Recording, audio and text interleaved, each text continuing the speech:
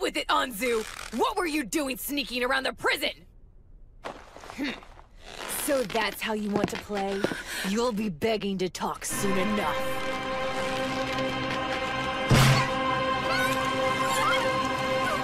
What was that? I couldn't hear you. I deserve this. I wanted to be on the council so bad that I set Shingo up. Mako, you have a good explanation for this? Anzu's a person of interest. You did the right thing. Her behavior sounds suspicious. Yes. I applied advanced interrogation techniques, but she still wouldn't talk. She might not be a part of it, and the boys might have given up, realizing their time was out. You've worked up quite a healthy sweat again. If you're hot, perhaps you should change. Yes, ma'am.